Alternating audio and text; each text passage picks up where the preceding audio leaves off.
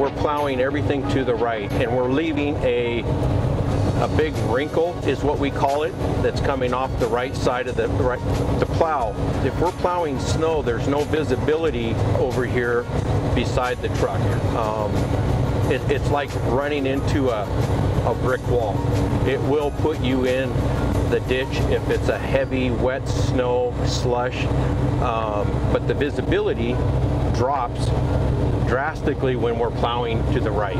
We have what they call a right-handed wing, which the wing is on the right side of the truck, and it is strictly for the right shoulder.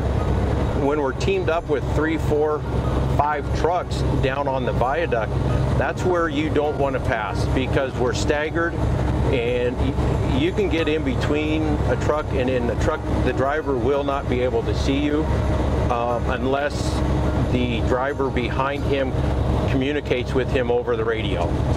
You have to give us paid time, because we've had people try to come around us on the left and then cut across, in between us, which we're pretty close to each other when we're tandem plowing in that situation.